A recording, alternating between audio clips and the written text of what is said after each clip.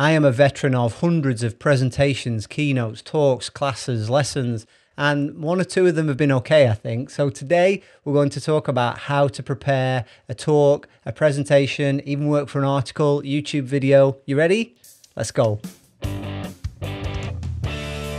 Hello friends, my name is Matt Brunton. I'm here in the north of England, and today we're going to talk about how I prepare a talk or prepare any kind of presentation or setting out or communicating ideas. And I made a video on why you should learn to present, but today we're going to do a little bit of the how. You can see my deck here.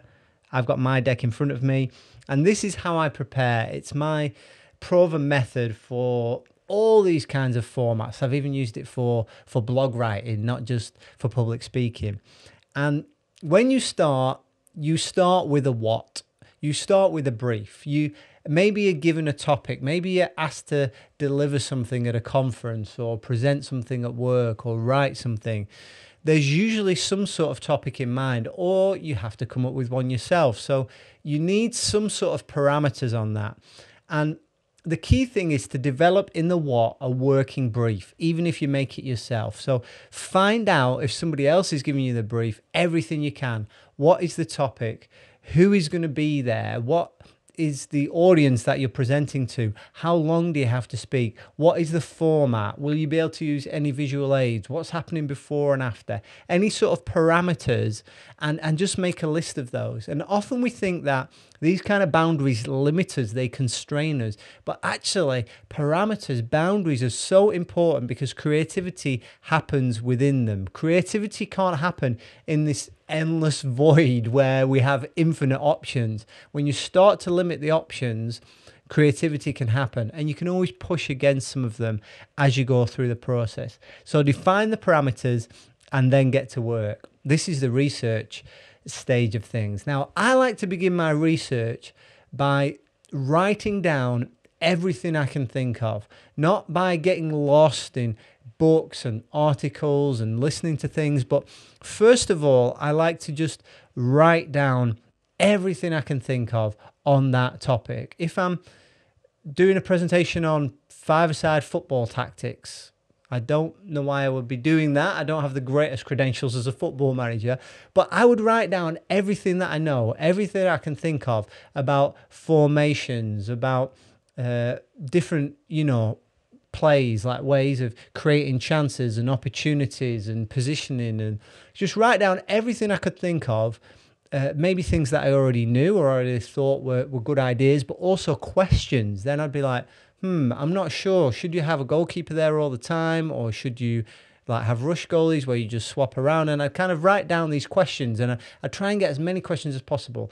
And I do all that before I begin my research, so I'm not colored too much by the research, immediately getting lost in one person's opinion, but I've got some sense of where I started from, which is really helpful as you go through. So when I've kind of dumped everything out of my brain that I've got, I'll then go into the research. Finding salient books on the topic is usually the best, the highest quality work, because in books, as opposed to articles that are online or on podcasts and other things like that, they can be helpful, but often books go through a rigorous editing process. It's quite difficult to publish a book and get it out there. It's obviously easier these days with, you can throw it up on Amazon and print on demand and that kind of thing. But in general, books are where it's at, and obviously academic books if you're presenting anything of any serious weight.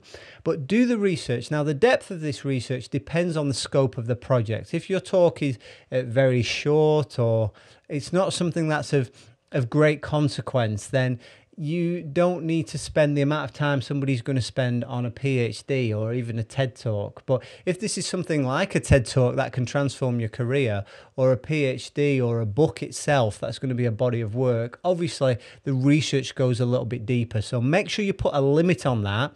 You can research forever and ever and ever. So set yourself a time limit so that doesn't go on too long. Now, during the research phase, I like to move backwards again from the what to the why. So you've got your what, your topic, like my example, five-side football tactics, but I would move back to the why. Why should we care?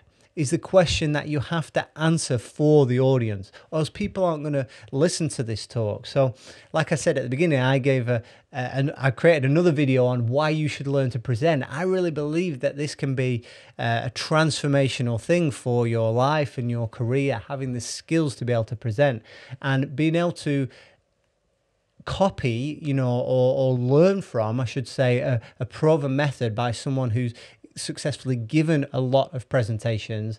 That's something that can really shortcut your development process. So you see there, I was moving back to the why. So keep figuring out as you go through, why should we care? And make sure that's the forefront of what you're doing, because if people aren't engaging with what you're saying, it's a waste of time anyway. So make sure you answer that question. And so keep going back to the why and the bigger picture of what you should be talking about. Now, you need to make sense of the research. You might have piles and piles, pages and pages of notes from the things you've been reading and been gathering and maybe reflecting on over a period of weeks.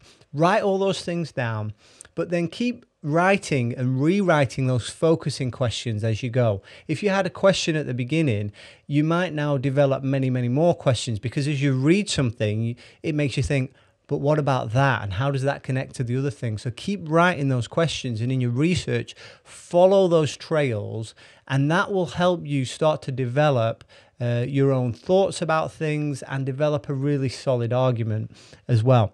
You need to identify in the research the resonant points. You've got to find the needles in the haystacks. You've got to find the nuggets of gold that are there, and that's where you have to be smart. You have to be intelligent. It's not just a paint by numbers thing, but going through this process really helps you, because you've got a solid method to follow, and you can apply your intellect and your knowledge and your experience at each of those points. So make sure you give your response to the research too. Don't just repeat things blindly. Think critically about what you're reading. And then also, during the whole research process, try and find examples and illustrations. It's really important to make your talk interesting by allowing there to be plenty of examples or illustrations or demonstrations throughout, because that will help keep people engaged. So don't just like shoehorn them in at the end, but try and make them more integral to what you're doing.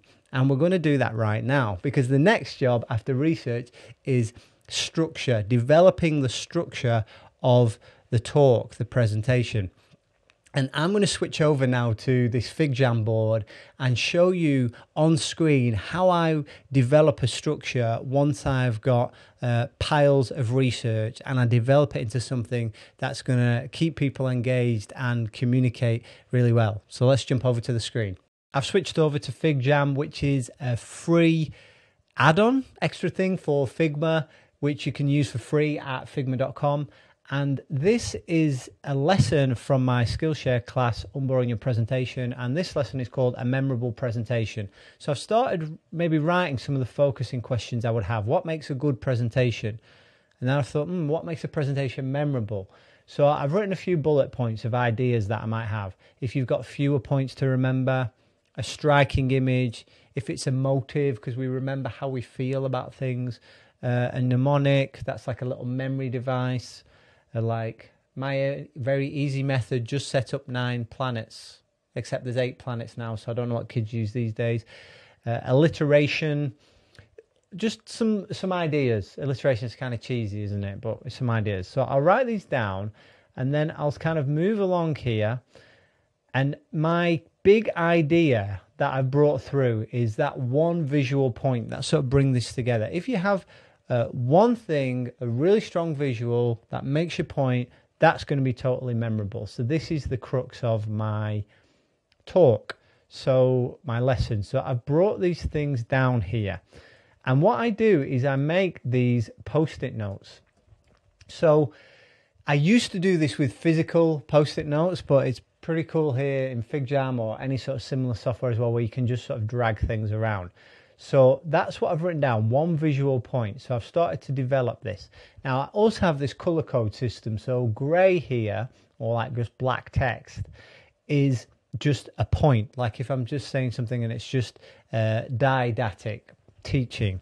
So one visual point, and then I've written down that some extra notes here. And what I try and do is I try and break down every single idea to a separate post-it and just kind of separate out. This is after the research, all the key elements. So this idea that you want to be clear in your own mind if you're communicating something, that's really important.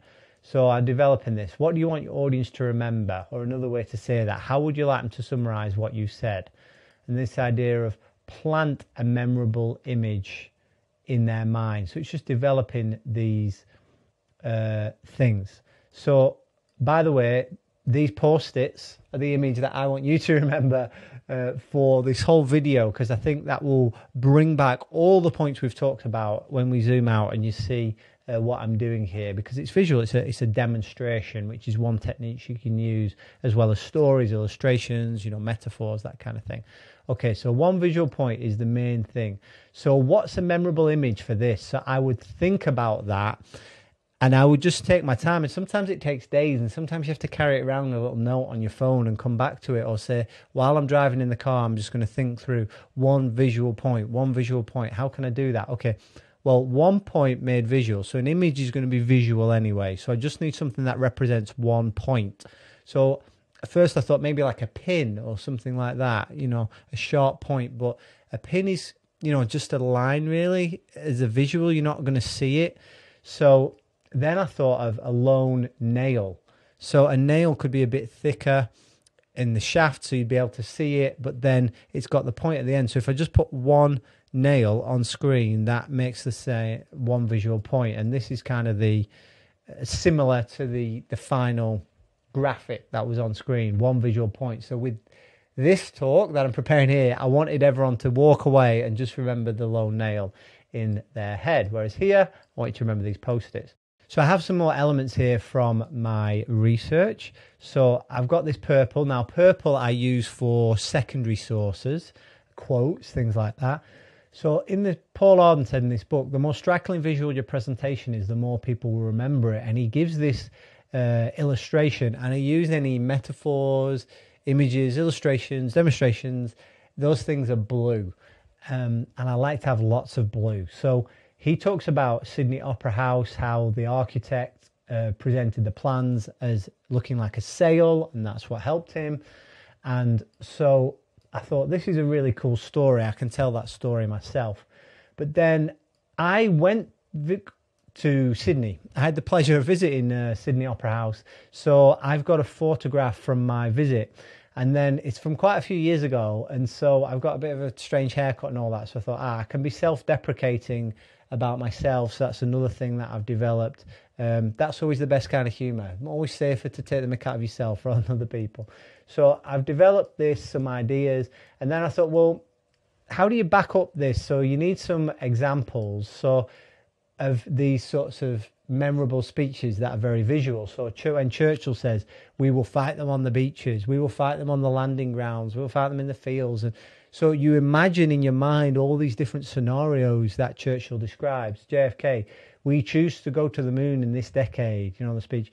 Not because it's easy, but because it's hard. But the image of going to the moon, that's so visual. You imagine rocket ships. You see this picture of the moon, something we've all seen in the night sky. So it's very, very visual. So that's why it becomes a very sort of memorable speech. Another colour that I would use would be red, and I use this for primary sources. So for example, if you're doing a study on a book, the quotes from that book would be in red, and then the secondary sources would be in purple. So it's just an example. If you're doing a profile on a person, quotes from that person themselves would be in red, quotes about them would be in purple. So if you zoom out, you see I have all these sorts of post-its. Now this talk is only 2 minutes and 23 seconds. It's very short, okay? So I don't have a lot of post-its, but there's enough. So then what I would do is develop the structure. Now, I would use some or all of these post-its that I've made. So this grey one, the cool thing is I've already been able to change that now into a blue one. I'm just going to copy this down here. So I don't need this. I can express it visually. So the more blue, the better. So I would bring down copies of kind of all the key things. I think that's kind of covered with these other bits. And I would just bring everything down here. Okay, and these are the elements that I've got. And now I need to develop a structure of where I'm going to start. Good talks have a beginning, middle, and an end. And I think the introduction, I'm going to talk here about myself to lead into this comments that I visited Sydney. It's just interesting. I won't labour the point. I can be a little bit humorous, which is always good for an introduction, and then lead into the main, how this is delivered. And then I'll hit them with the main point of my talk, which is that you want one visual point. And Paul Arden's quote is a way of backing that up. And then I will show some examples to show that this works, and in famous examples it's done. And then just remind people at the end of this to be clear in their own mind. So this is the structure. So again, it's only a 2-minute talk, but this is how I develop it. So I would start here and just go row by row. And this is a kind of talk which keeps people engaged, it keeps them interested, and it's memorable for them. And when you develop your structure, you want to look at it and make sure it's engaging. If there's not enough blue, if you've got like 1 blue and 30 grey, people are going to get bored at some point. So you want to make sure throughout the talk, at regular intervals, there's something visual for people to connect to. There's some sort of image, there's a story that you tell so people can click back in, and you're not just giving them information, points, because it's just too overwhelming and people are going to quickly check out. Now you have some structure, but the way you make your talk go from good to great is by editing. Go back steps if necessary. For example, if you have a weak argument in certain areas, you need to beef that up, or you maybe need to do a little bit more reading to think it through. Add where it's lacking, but moreover, edit where it's boring. That's really going to help you. And once you've edited and you're really happy with this structure, then you need to create some sort of notes for yourself that you're going to have with you when you deliver your talk, your presentation. And I find that transcripts don't work so well. You don't sound very natural when you read from a transcript. Now, it helps you sound really articulate, but it's a bit fake. And I think you'll connect with people a lot better when you just have some notes, some bullet points. Now, the way I like to do notes, so the way I would develop something like the structure I said before, that was pretty close. And I'd maybe just put that like in a Word document, and I would color code in the same way. So my points would be in black and the main text, and then I would have primary sources in red and secondary sources in purple, and illustrations, examples, demonstrations in blue. So use whatever system you want, but I can then look through my notes, just how we look through that structure on screen, and see immediately that, oh, there's not enough illustrations in this section, so this section's getting a little bit boring, and we need to make that a little bit more interesting, bring something in there and rejig things at the final stage. And just having those notes with you with maybe just bullet points or titles, like for that Sydney Opera House, whole range of stories about me being there, then about Jorn Utzon and Paul Arden's commentary on that. I'd probably just write Sydney Opera House in blue and try and memorize all that section and just let it flow naturally from one part to another. The final thing in your preparation would be to prepare your visual aids. So you might have props with you. You might have handouts for your audience. You might need to design a slide presentation. Now, that's a whole other video, a whole other topic, but that would be the final part of your presentation. So just think about how those things can complement your message, can make it more memorable without distracting from the message. So in summary, find out what you should be doing. Ask why. Why should people care? Why is this thing important? Do the research, find the goal, develop a structure, edit it to move it from good to great, then create your notes and visuals to help you. And if you prepared well, then you can be confident. I always find that's the biggest factor for me. I know public speaking's like the number one fear. People would rather die or swim with sharks or whatever. That kind of trope, that phrase gets rolled out every time, doesn't it? You talk about public speaking, but when I've prepared well, I feel confident and I'm believing the message and I'm ready to deliver it. So hopefully this form of good preparation will help you as well. I actually made a whole little, it's pretty short actually, course, about 20 minutes on unboring your presentation. And it's a little bit more polished than this video. And it's helping you create memorable and effective presentations. That's over on Skillshare. You can take that for free with a link that's down in the description of this video. And I'm going to be doing more about presenting and just all forms of communication, because this channel's for the communicators. So if you subscribe, that would really encourage me on this journey of trying to upload every week. Thanks for being here. Have a great day and talk to you soon.